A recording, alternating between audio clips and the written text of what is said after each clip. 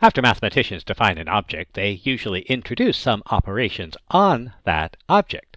So what can you do with the graph G? Well, start with unary operations, things you can do with just a single graph G.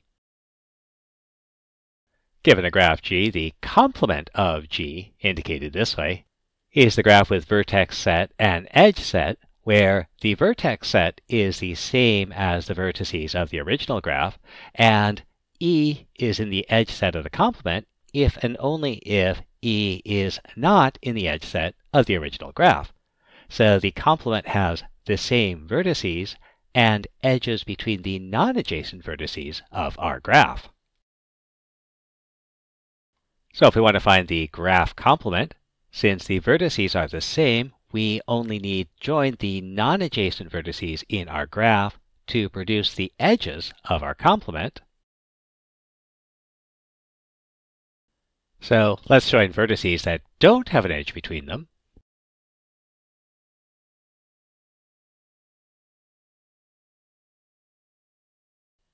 Then we'll remove all the edges that were in the original graph.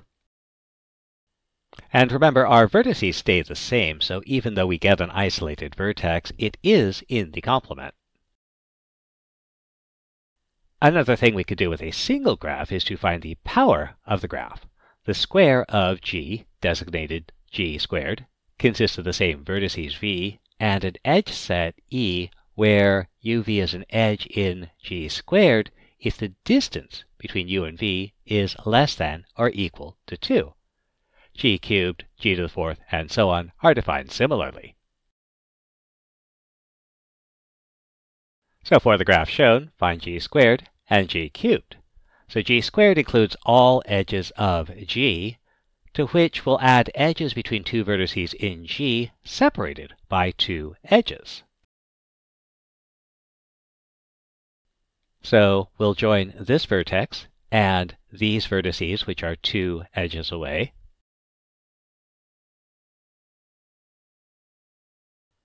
This vertex to vertices which are two edges away. And so on.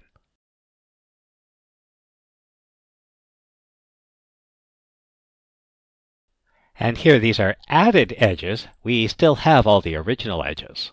And so our graph looks like, for G cubed, we'll include edges between vertices separated by 3 edges in G. So from here to the third vertex out,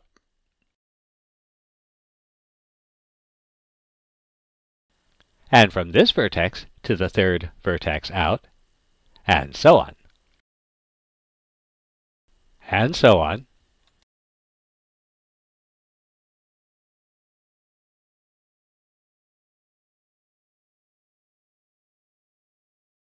Now, remember that given a graph G, we can form a subgraph by selecting some edges and their incident vertices, and possibly some extra vertices.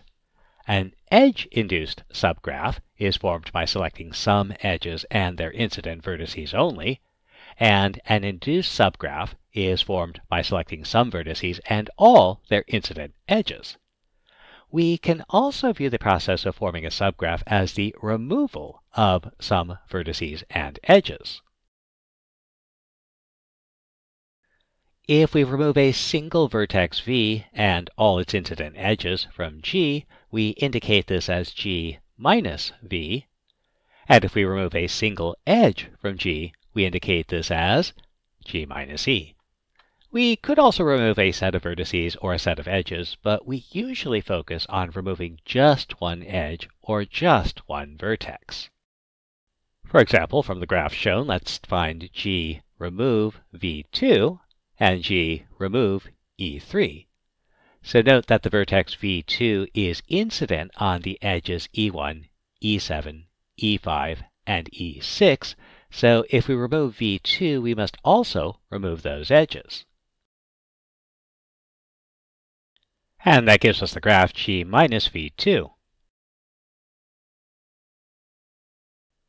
Restoring the original graph, if we remove edge E3, we only remove the edge. Well, now, what if you have two graphs, G1 and G2? There are several binary operations on the graphs. We'll assume that the vertex and edge sets are disjoint. The union of two graphs, G1, G2, is defined in the obvious manner. As it's a set operation, there isn't really much we can do with it. So, for the given graphs, find the union. The vertex set for the union is the set of all vertices in both graphs. The edge set for the union is the set of all edges in both graphs. So the union is, wait for it, both graphs. Again, set operations tend not to be that exciting. On the other hand, the join of two graphs is the set of all edges and vertices in the two graphs, and in addition, we'll introduce a new set of edges, those joining a vertex in G1 with a vertex in G2. We designate the join G1 plus G2, except when we don't. We'll see why I introduce that qualifier in a moment. So let's find G1 plus G2. We'll start with the union. We'll do this quickly, so watch carefully. With the two graphs, our union will be the same two graphs. But since this is a join, we'll also add edges between every vertex in G1 and every vertex in G2. So from this vertex to the vertices of G2,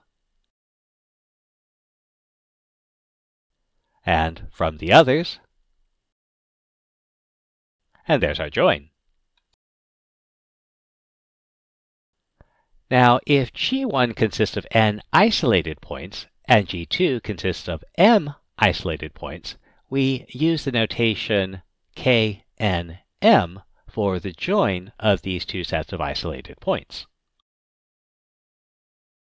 For example, if we want to draw K34, K34 consists of a set of 3 points and a set of 4 points, where every point in the first set is joined to every point in the second set. And so that looks like